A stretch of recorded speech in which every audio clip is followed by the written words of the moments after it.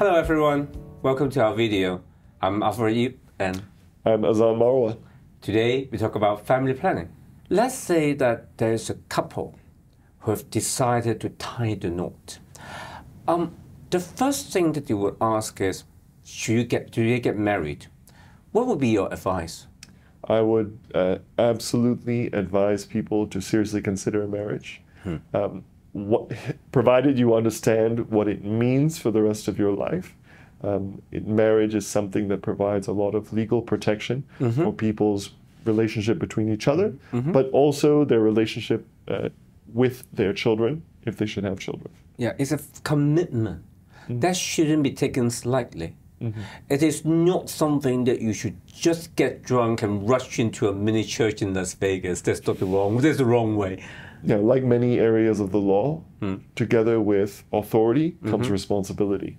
Yes. And so with marriage, you're taking on certain rights, but with those rights come liabilities, come responsibilities. Yeah. A lot of people have the misconception, I would call it a misconception, that they think a marriage contract, a certificate, would not protect a marriage. Actually, it cannot be farther from the truth. I agree. Yeah. Okay, let's say that they are getting married and now they plan about having babies. Obviously, this is a very challenging subject because especially when two men are wanting to have babies, they can try and try, but they cannot really get it. So what are they going to do? Well, really, people who are infertile, or maybe one of them may be infertile, or together they are infertile. Yeah. In a sense, it's no different between same-sex and opposite-sex couples. Indeed. They have a few options. They can try medically assisted reproduction, so IVF. Sometimes if one of them can't physically give birth to the child, they might use something called surrogacy, or they might consider adoption. Yeah, and in that respect, because it's so complicated, let's try different subject. The first thing would be, let's try to adopt. I mean, this is applying to both gay and lesbian couples. They can decide to adopt. But is it easy to get an adoption in Hong Kong? Adoption in Hong Kong, I can say, is very, very difficult. Yeah. But it really depends on the circumstances. So there are about 350 adoptions every year in Hong Kong, give or take. Yeah. They are divided into two big baskets. One of them is intra-family, sometimes called relative adoptions. So those are where maybe parents have died and the uncle, the aunt, the grandmother is adopting the child, or they might be step-parent adoptions. Yes, that's actually the most that we have come across, step-parent adoption. Step-parent adoptions, where the court is effectively recognizing that that second parent is a parent and should be treated as a parent in law for the rest of the child's life. Yeah. And then the other big basket are non-relative adoptions, stranger adoption. Stranger adoption. Now that's my term for it. The legislation has a different word, but effectively where the two people have no relationship with each other. Yeah. Now, for those groups, there are basically two subgroups. Yeah. One group is the, let's say, the assisted adoption, where you've gone to an adoption agency, typically the social welfare department, or one of the three other adoption agencies. Like Mother's Choice. Like Mother's Choice, Bolangol, and ISS. Those are the other adoption agencies. Now, the system for that kind of adoption is very rigorous. Actually, you can say all adoption is very rigorous. But in that system, you really have no control. All you can do is you open your life to the adoption unit, you show them and you demonstrate to them that you're qualified, you're the sort of person who should adopt a child. Then you set out your preferences. Now, when you do that, you limit what child you can be matched with. That matching process is a very difficult process, and really, it's like a black box. They have a meeting somewhere and nothing to do with you, and someone who has a conflict of interest, like let's say the adoption agency that you've sought their help, they don't make that decision. It's made by this matching panel. Yeah. Now, those cases, they're on their own. Yeah. Now, if you want to adopt, you don't need to adopt as a couple, but you can adopt as a couple if you're married. But can you adopt a same-sex couple then? This is one of those questions that needs to be answered by the court. And no case has been challenged in the court yet? No case has come up. We've had cases where there have been same-sex couples who weren't married. Yeah. So I did a case a few years back where one of the parties adopted the child, but because they weren't married, we didn't even attempt a joint adoption. Okay. But there are actually a lot of couples, same-sex couples, who are on the queue. And they seem to be at the bottom of the pile. They can never get placed with a child. Yes, the difficulty for them is that they are applying as a sole parent. Yes. And there's always going to be a bit of a bias towards the joint parent adoption. Yeah. And you can think of it as being for very good reasons, including that with a sole parent, what if something happens to that parent? With a joint parent, there's a backup. Yeah. But then another limitation is that, for example, two men are married and they want to get adoption. Only one of the couple is on the line as the applicant, and he will only be placed with boys. That's right. There is a statutory, I wouldn't say bar, but hurdle that means that with the exception of very exceptional cases, for what they call good reason. Except those exceptional cases, there will not be a young woman or young girl adopted by a sole male applicant. And in that respect, it's very fair. Vice versa. The lesbian couples cannot adopt a boy. No. No matter how much they want. There is no such exception. Oh, there's no such exception? The exception only applies to males adopting females. Now, I learned something new today. If you think that that is discriminatory, yes.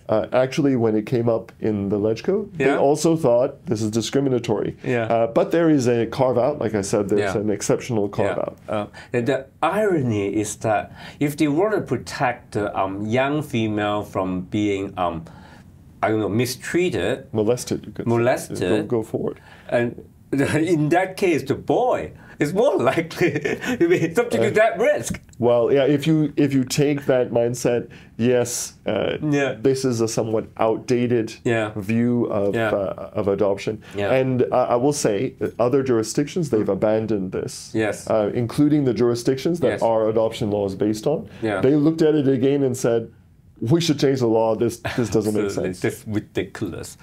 For couples who are tired of waiting, let's say they tried it through the normal adoption agency process and they're not placed with any babies. For the lesbian couple, they can try IVF. That's right, and in Hong Kong, that is completely open to them.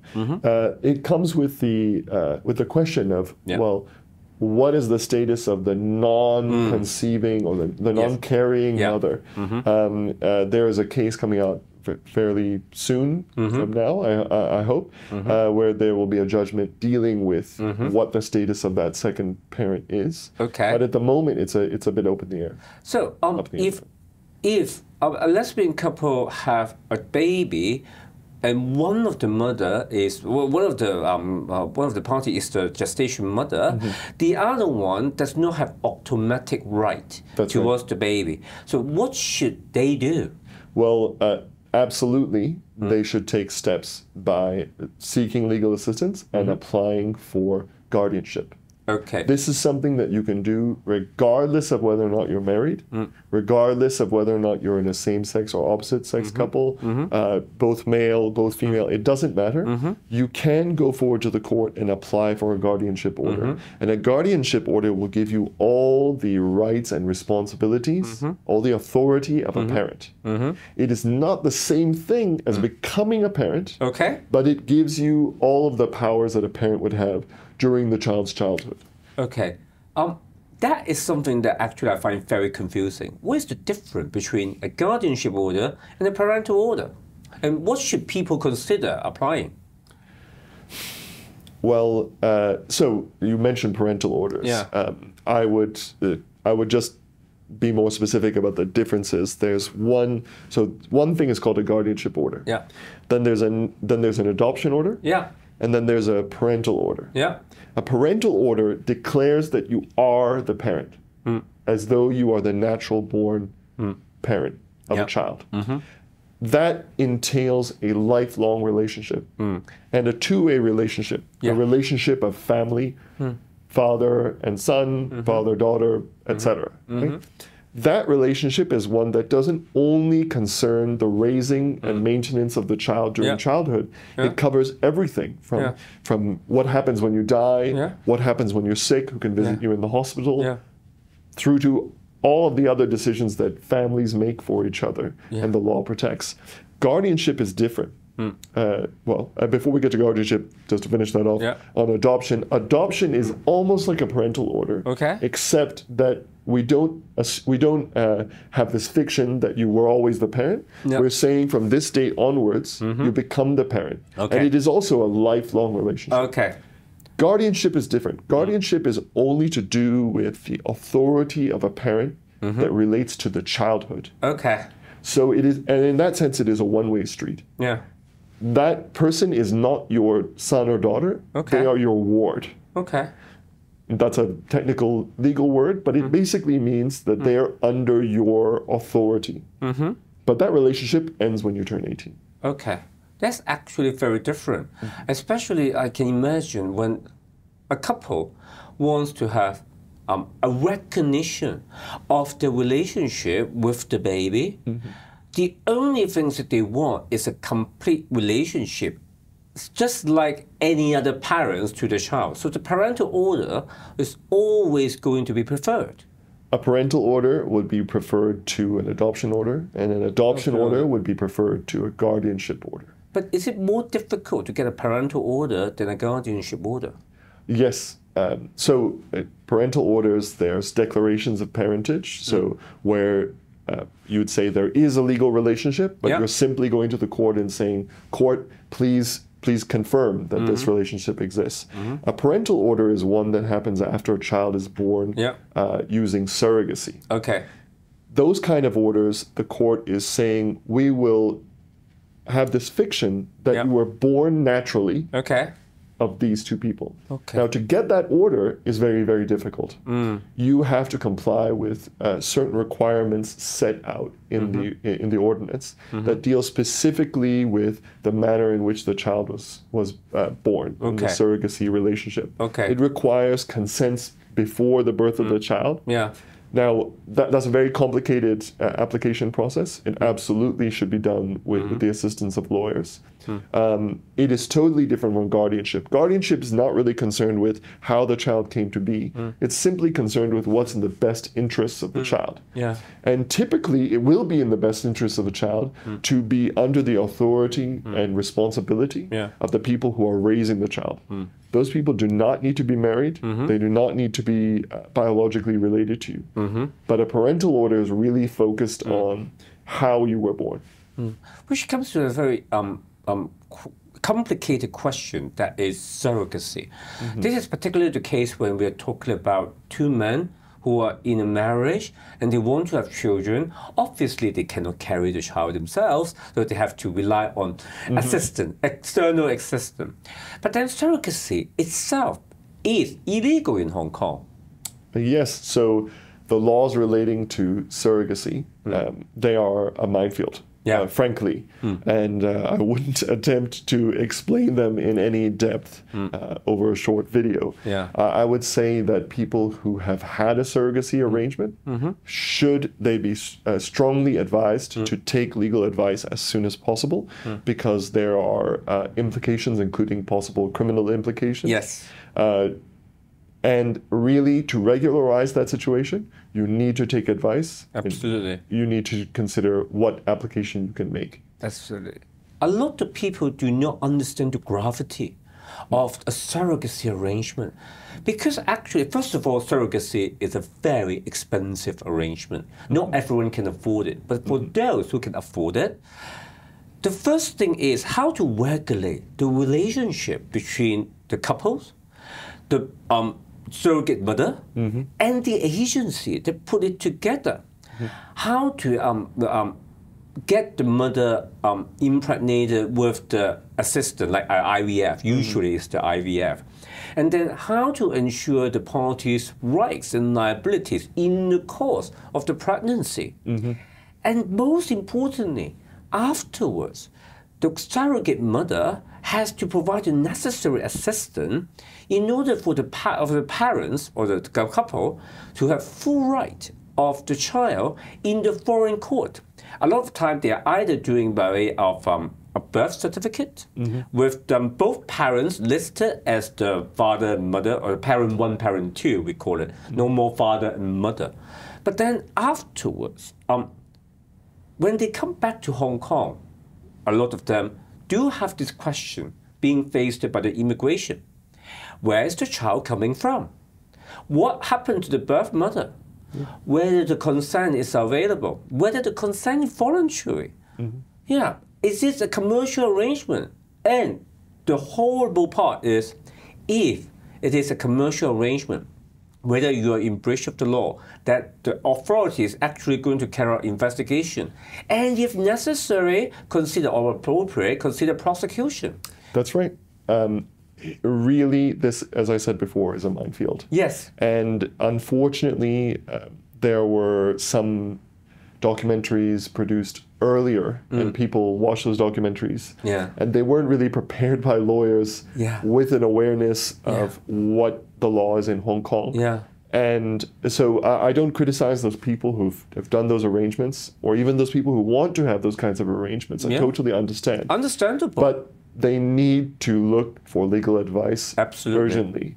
It's not something that can be dealt with simply by saying we've applied for this order in the foreign court, because Hong Kong law doesn't automatically recognize that order in the foreign court.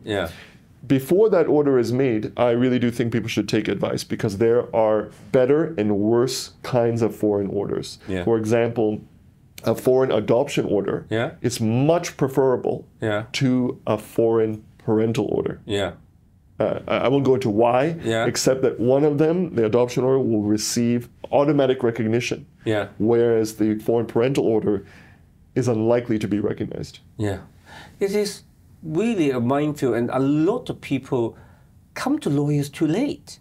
They have the whole process done, and then with even the birth certificate, and they bring the baby back to Hong Kong without knowing that these kind of situations may arise. And then sometimes they leave that to go for months, years, until it becomes a problem. And unfortunately, or fortunately, the courts really encourage people to come forward and not to delay regularizing the situation. And it can be much harder if you wait, because it may be that the birth parents, the birth mother, has disappeared in the meantime, and you can't get evidence from her. So I would really suggest anybody in that situation, you need to take legal advice. And you need to do things early. Don't wait until you have to apply for the passport for the baby, or have to enroll him or her into the school. It would be far too late. But okay, let's say that the parents are now in Hong Kong, and then they manage to get through the process without any difficulty. The parental order is definitely going to be preferred, right? That's right, yes. And in that respect, they need to show the lineage. That's right. So there will need to be a DNA test. Okay. Now, for same-sex couples, it's an open question about whether or not they can apply for a parental order. It's likely to be a question that will have to be resolved through the courts, and probably one of those things that will have to go to the higher courts. It is actually a very sensitive subject that all the parents must think it through before deciding whether to embark upon that process. And parental order seems to be harder to get. Let's just get the guardianship order. I think that that's always good advice. Even it is great advice to do that in the meantime, while you're trying to regularize whether it's adoption or a parental order.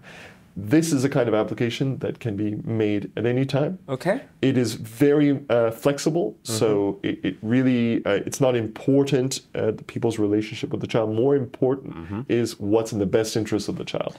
And two same-sex couples can apply irrespective whether they are married or not. That's right. So in the case of AA and BB, I know you and I have talked about that case before. Yeah. They were a lesbian couple. They were not even in a same-sex marriage. They had a kind of civil partnership. Okay. They were able to apply for joint custody of their two children, and they were able to get what we call shared care and control. This was despite the fact that only one of them had a legal relationship with those children. Oh, ultimately, parental order is much more heavy compared with the guardianship order. But for the purpose of the children's benefit, guardianship order will be sufficient in most cases. Yes, and it will enable you to, both parents, to independently and also collectively make all of the decisions that the child needs when the child is a child. Now, there are, I really would suggest anybody who has this kind of situation where they're in a same-sex couple and they have a child in their care, they really should take legal advice. It can be a very simple application, but one you definitely need to do with legal assistance. Yeah, getting the lawyer involved in the very beginning is actually very good advice. We have come across so many cases that we wish to do more for the clients, but it's too late. I think, unfortunately, people, they are intimidated by the legal process, and they either think it should be done very easily and simply, or they think that it's too expensive, and they wait until something goes wrong. And when something goes wrong, it's the wrong time to prepare. You really, I think of it like a simple dental surgery. Yeah. You know, if you do it early on, you can avoid the big surgery. You can avoid having the tooth extracted. Yeah. Or if you just take precautions earlier, but you need to do that with some professional assistance. Nip it in the blood. That's right. Yeah. It's a very complicated subject. I think we can wrap it up here, and another day we can talk about another subject.